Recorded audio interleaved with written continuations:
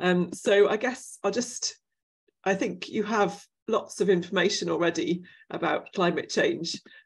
So I won't tell you about climate change, but just for your amusement, this picture actually was made by a former colleague of mine, formerly an astrophysicist, who made this picture, which is now very famous, showing the temperature rise over the last 150 years. And I think this is not quite up to date. It's a lot warmer in the last 2 years than is shown on this graph even. So I will talk a little bit at the beginning about the importance of food in climate change, because I was very interested to see that your programme is starting with food. When you try to reduce the greenhouse gas emissions in your SAC team, you're starting with food, and that's very unusual, that people think immediately of cars, they think of heating, fossil fuels, but actually food is extremely important. And then we'll spend time talking about the contribution of different foods to climate change. And then I will share with you some materials that you can download from the internet that are all free, that you could use if you're interested. And some of those materials are aimed at children. So I was also interested to hear that you have a kids programme in your plans for your work. So maybe something there is useful to you, and that would be great. So I don't need to tell you about the importance of climate change, and I don't need to tell you about the importance of climate change for the food system. And that was very interesting to hear your perspectives at the beginning about your concerns about, for example, the resilience of different products that we're growing to extreme weather. You know, if these apricot varieties are, you know, maybe more resistant to drought perhaps, but are not the ones that we're growing at the moment. So I am actually really interested in the potential impact of climate change and other global events on food. But today I'm going to focus mostly on the impact of food on climate change. So actually food is actually now about 1/3 of all climate change. That number has changed a bit since I wrote the book, partly because the impact of food is increasing, but also more detailed studies looking more thoroughly at the food system. And some of this work is led by the FAO, Food and Agriculture Organization, that I'm sure you're very familiar with. And so this number includes clearing land for agriculture, growing crops to eat, for humans to eat, for animals to eat, the processing, packaging, transport, cooking, and waste of food as well. And you mentioned wasted food at the beginning. So this is all adds up into this number, which I showed you before. And we can look in much more detail at diagrams like this if you're interested. But just this diagram really shows food in comparison with other things that we do that contribute. Excuse me, it's suddenly very sunny here, and we have hay fever 1 week early this year, so that's me started. So you can see how food compares with heating and transportation, as well as the construction industry. And so actually, it turns out that most of this non-food emissions are mostly fossil fuels, but actually the food emissions are mostly not fossil fuels. So that means that even if we were to stop burning fossil fuels, food would still be contributing to climate change. And in fact, food alone is projected to cause 2 degrees of warming by the end of the century, if we keep going on the trajectory we're on at the moment with more people and the current diet. So we are going to have to address food in the context of climate change to reduce our greenhouse gas emissions. So it's brilliant to hear that you're already looking at this. And also, agriculture is relatively unique in that it actually has the potential to sequester carbon through the way that we're growing trees, for example, which increases the amount of carbon in the soil. So there's a lot that agriculture can do to help as well. And I just want to put this into the perspective of other activities that we might do. So for example, if we drive a car 40 kilometers, then that causes this amount of climate change. But actually that's very similar to the amount of climate change caused by our diet in one day. So it's important to look at food and climate change, but it's also important to look at the amount that we're driving, for example. And if we were to take one flight, one return transatlantic flight to the US and back to Europe, for example, then we would then, if we shared that greenhouse gas emissions out across the days of the year, that would cause slightly more greenhouse gas emissions. So I guess if we're trying to reduce our own climate impact and we're flying a lot, which is something that I did in my job in astrophysics 10 years ago, for example, then that was actually a lot more important than my food greenhouse gas emissions. So it's just useful to put these things into perspective. And if we're looking ahead to halving greenhouse gas emissions, you mentioned some plans for the UNDP that you're looking to halve greenhouse gas emissions by 2030, then we would need to have this amount of food greenhouse gas emissions. And I'm going to use this to compare with the greenhouse gas emissions of different food choices. So this would be the daily budget, the total amount of greenhouse gas emissions per person per day is given here. And I'll keep coming back to that. Are there any questions at the moment? I'm just going to stop for a moment in case you have any questions.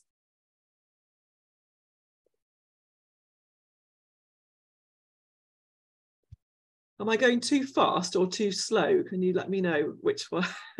Just type fast or slow into the chat. Sarah, it's quite all right, the speed of the presentation, and for the Zoom participants, I would say that it's quite all right with us. And then we don't have I don't have any questions so far. So if other colleagues they have any comments, and they are welcome to share.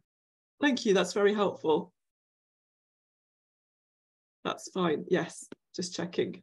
Okay, so I'm going to ask you a question now. So which do you think causes more climate change?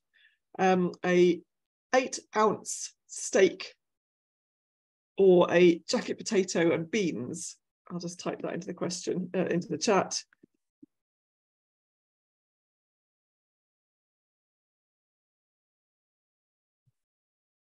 Okay, I'm just testing that you can type into the chat, really. I know this is maybe a bit of an easy one to start with. Excellent. Good warm-up question. Excellent. Good. So I wonder how different do you think it is? So this is an 8-ounce steak. How different?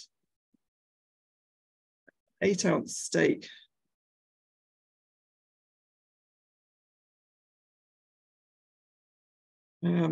So yes, any thoughts on that?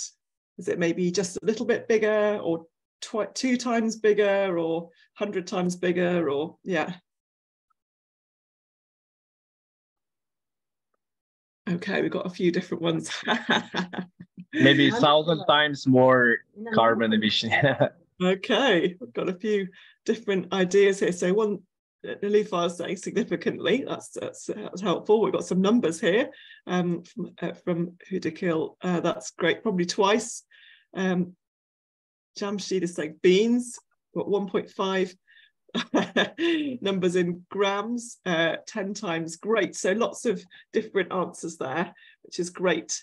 And actually, the best answer is that well, I mean, it depends. There is not one answer. So you're completely right to say there are lots of different answers, effectively.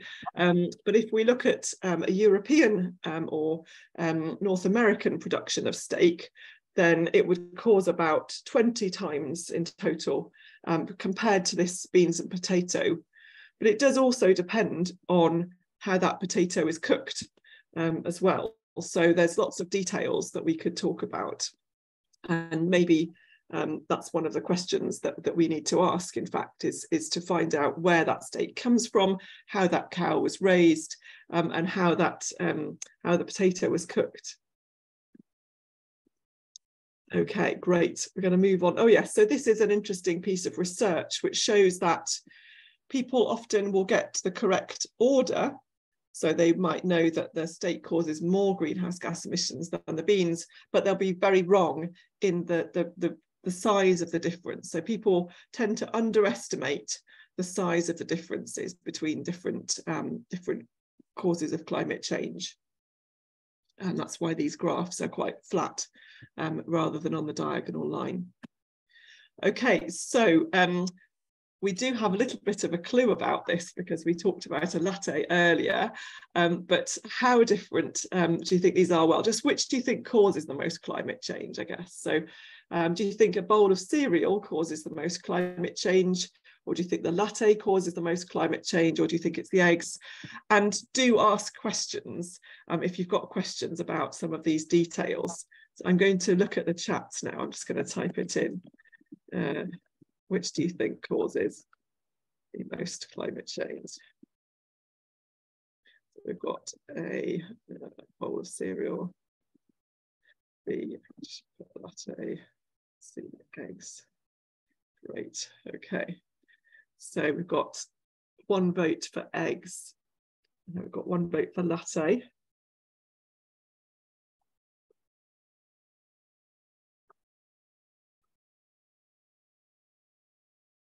Two votes for cereal, 3 votes for cereal.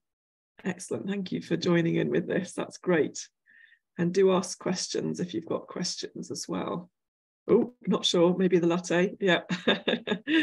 Excellent. Good. Shall I reveal the answers now? So this is showing you on the same scale as this.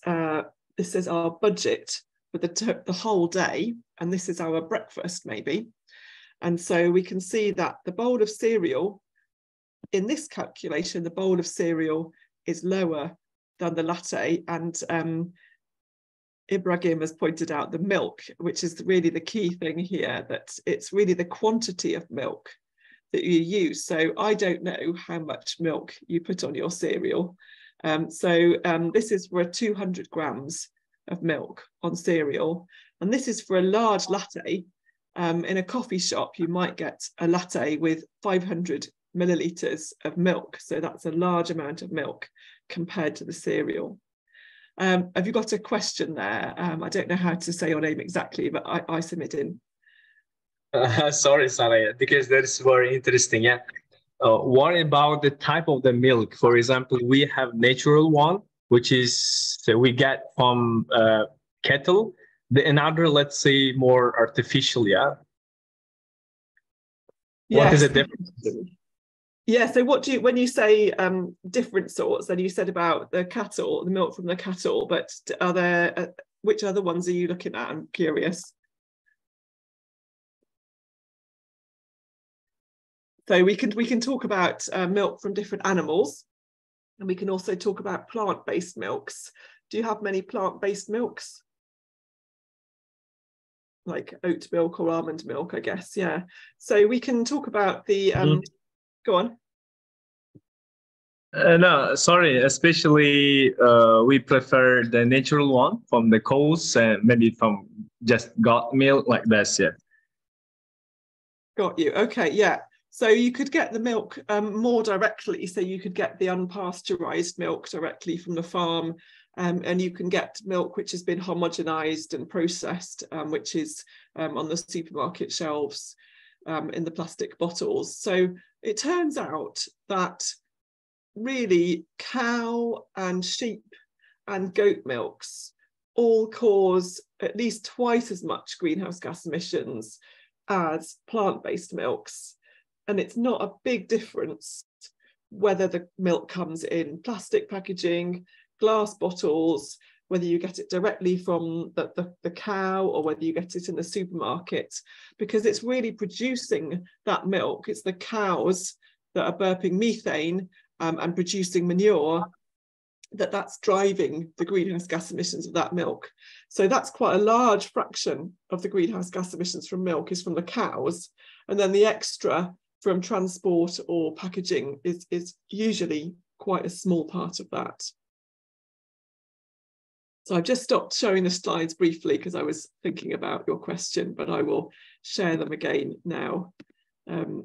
Thank you, that's great.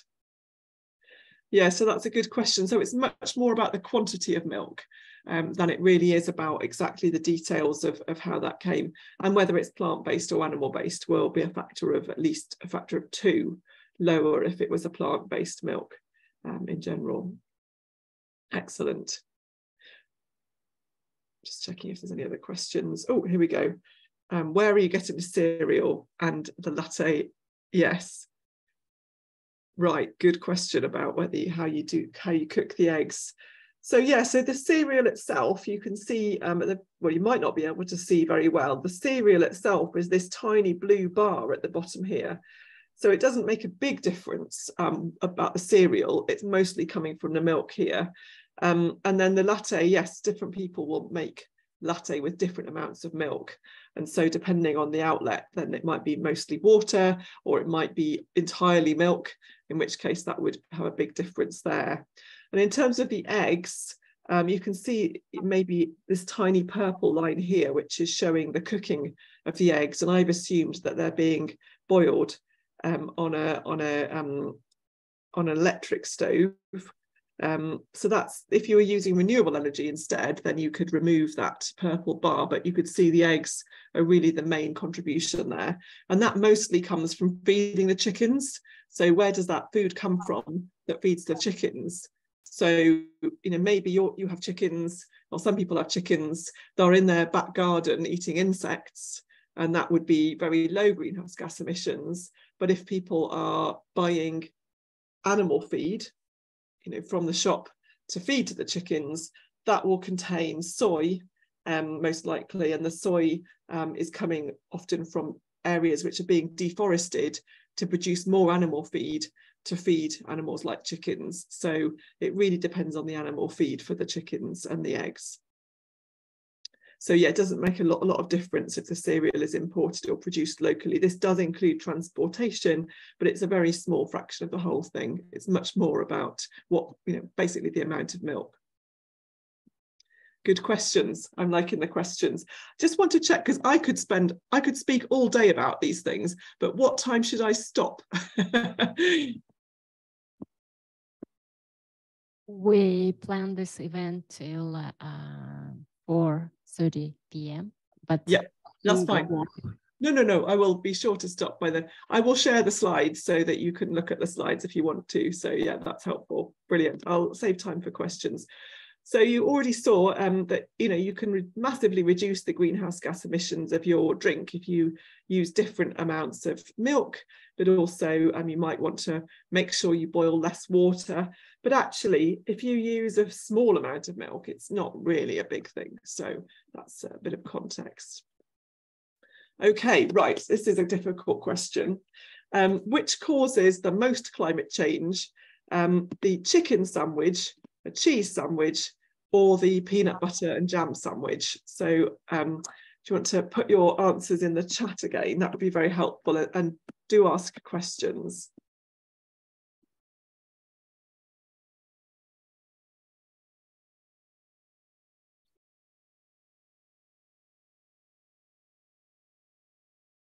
It's a difficult one, this one.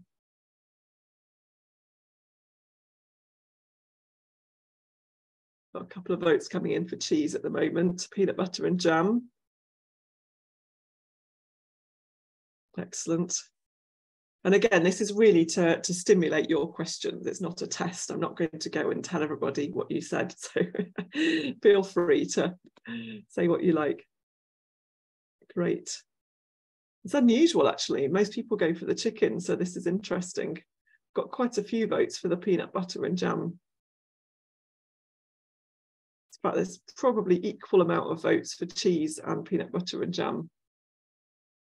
Oh, I've got lots here. Wow, look at this. This is amazing. Brilliant. This is great. I'm going to go home. Oh, I'm at home.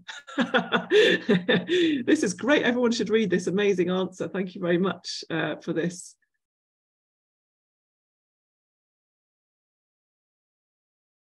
Brilliant. Brilliant.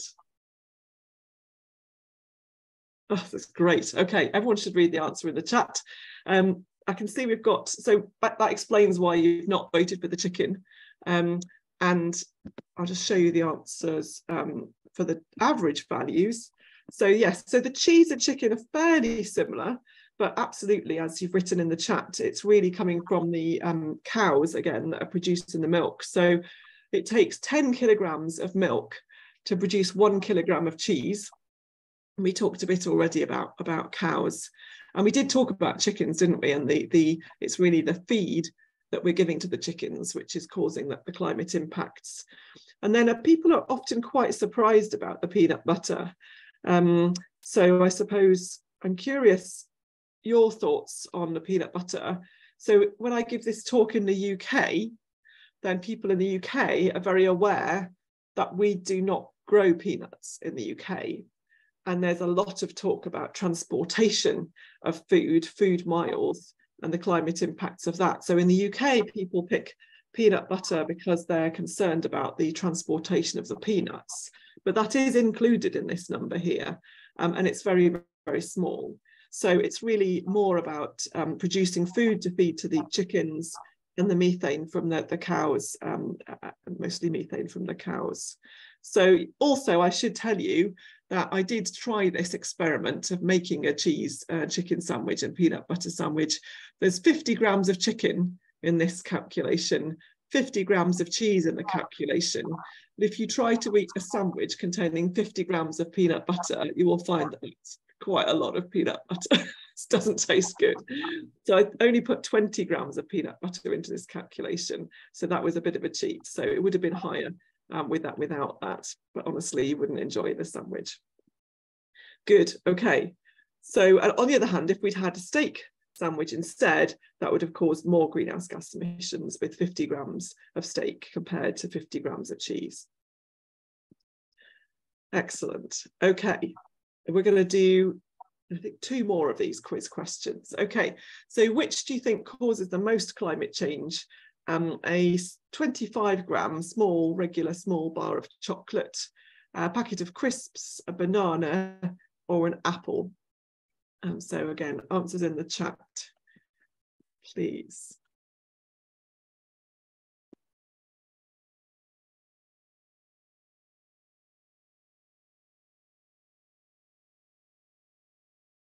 Okay, great, answers are coming in.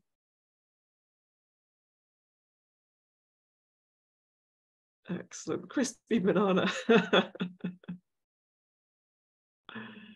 There's people feeling upset about the chocolate there. Okay, so what have we got? We've got 1, 2, 3, 4, 5, 6 votes for chocolate. 1, 2 votes for crisps. 3 votes for crisps. Banana is also coming up. Brilliant. So there's a bit of variation there.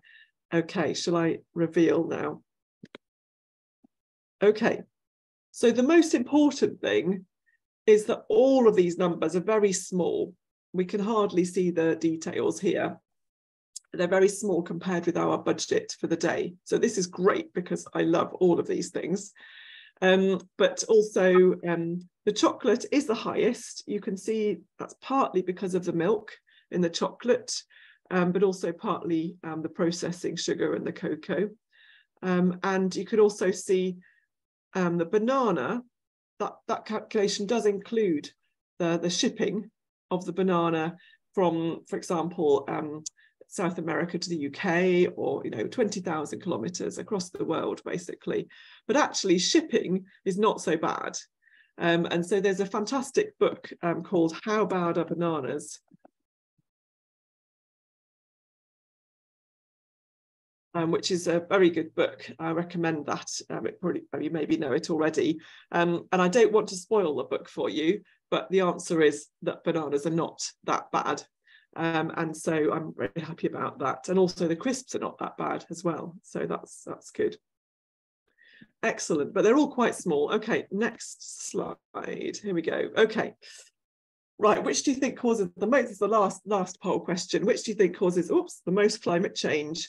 The chicken tikka masala and rice, so that's basically a chicken with sauce. It could be any sauce, really, a slightly creamy sauce, maybe. Chicken with creamy sauce and rice, apple pie and a small amount of cream in this calculation, or a bottle of beer. So which do you think causes the most climate change? I guess I can just in the chat. And do ask questions again.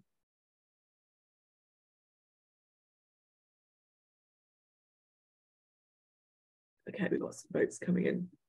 Great. Okay. Apple pie, cream, beer, chicken.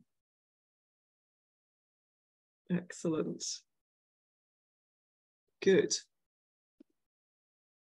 Oh, another one for the apple pie and cream. That's interesting. Yeah, this is very interesting, because I've done this question with a lot of people, and it's you guys are quite heavy on the apple pie and cream compared to other audiences, which is really interesting. Oh, lots of votes coming in while I'm talking there. Just dreaming about apple pie and cream. Okay, got some more for beer and the chicken coming in there. Okay, loads for the pie and cream. Okay, right, I'm gonna review. Oh, the rice. Interesting about the rice. Okay, we can talk about rice if you like. Okay, so here's the results for average values. So you can see that the chicken curry and rice is the largest. It's also quite large compared to our total for the day. We've used up, most of our budget already on that chicken curry and rice. The apple pie and cream, I've just used a very small amount of cream. This is 1 tablespoon of cream. But if you had a lot of cream, then of course you could, and I think this picture has quite a lot. I think that's custard actually, not cream. So that makes it look worse than I've done in the calculation. And putting the oven on is actually the biggest contribution out of all of these. So the cooking is also important. The beer is fine. A lot of people very happy about the beer being fine. And people worry a lot about the packaging for drinks, and that is reasonable. But of course, we also have to think about the way we produce the contents of the packaging, which is the bigger of the two here. So this is really dominated by the chicken and the cream in the sauce. And then rice itself is also on average, higher greenhouse gas emissions because of the paddy fields, which release methane because of the decomposition underwater of plants. So this is also quite an interesting topic, but it's still really mostly the animal products which are important. Excellent. So we could compare different meals. So if we had a spaghetti bolognese instead, so we had about 125 grams of beef in that, and if it was from a beef herd of cows, then that would be really much bigger. Or we could have maybe fish and chips, where we've got the fish there coming in very similar to the chicken and rice. But all of these are much bigger than the other things I've shown you, and they're really maybe starting looking at dinner is the best thing to do if you're thinking about how can you reduce the greenhouse gas emissions of diets. You can see that this is probably the most impactful meal of the day. But if we were to maybe switch out from beef to chicken in that spaghetti bolognese, we would reduce the greenhouse gas emissions quite a lot. And if we were to switch to using, say, lentils or other pulses, then we would have we'd have some space in our daily budget for some breakfast and lunch to go here as well, which would be nice. And this calculation assumes that all of these things are coming in tin cans.